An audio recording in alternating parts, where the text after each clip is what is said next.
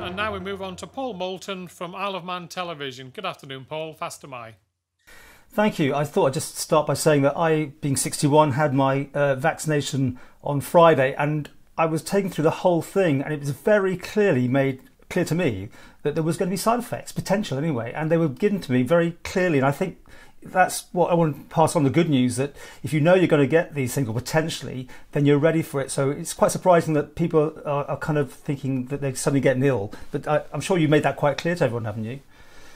Yeah, absolutely. I've said I've had one myself, and I felt a little bit miserable at the weekend after it, but it went and back to normal. So I think the discomfort of having the jab is minuscule compared with what will happen to you if you catch COVID and you haven't been vaccinated.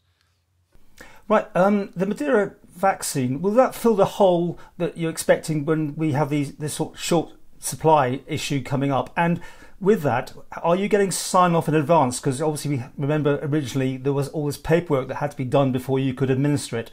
So are those in hand? David, do you want to take that? So in relation to Moderna first, it won't fill the gap because the gap is basically started. It's the next few weeks where there's actually the reduced number of AstraZeneca. The Moderna will come online around about mid-April. It still has to have the formal marketing authorisation process put in place for approval for use.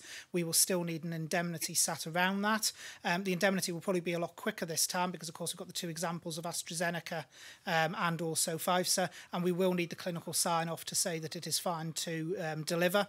So people shouldn't be thinking that's going to suddenly speed everything up anyway. We are actually moving very quickly with our vaccination programme now, and as I laid out to Sam there in the answer, once we get to the under 50s, then basically we speed up even more. So it's not going to disrupt it on the current timescales. With or without the Moderna, it will still be the middle of May. It's also worth pointing out to you, Paul, that you can't, as you know, you can't mix the vaccines. So you can't say, right, we can use the Moderna as a second dose because we're short on Pfizer. It has to be, 2 doses of the Moderna. So that's another reason why it's not going to help as much as maybe you'd hope. And to make it clear, this sign-off is between the Isle of Man and the United Kingdom, isn't it? Is that what's going to happen? So in terms of the indemnity, it's the UK government giving the indemnity to the Isle of Man. So expanding the Crown indemnity to cover the Crown dependencies. So that applies to Jersey and Guernsey as well. And then what we will do is we always put through our clinical advisory group what we have received in relation to that for their sign-off, that they're happy with that because it is a medical procedure at the end of the day. And from that point then, we are able to administer the vaccine, assuming it's got a marketing authorisation. Okay. My second question, it's come from someone who works on board vessels as an ancillary worker. They're very concerned that obviously all the members of the steam packet have had the vaccinations, but these people who saying they're mixing with both the Isle of Man staff and the United Kingdom staff haven't been offered the vaccination and feel that this could be potentially still a problematic area in case there is another outbreak. Your thoughts?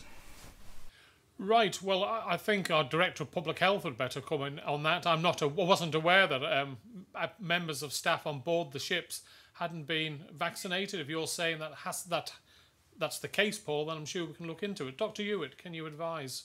Yes, this is news to me. I'm not aware of a group called ancillary workers who are excluded from the access to the vaccination and indeed the surveillance testing programme.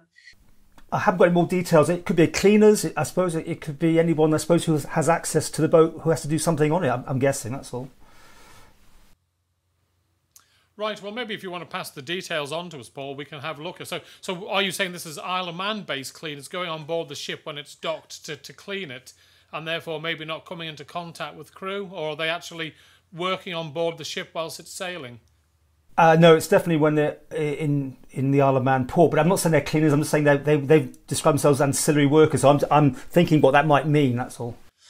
Okay, well, we can certainly look into it. But if they're not actually on the boat when it sails, that might be the criteria. But yeah, we can take that on board.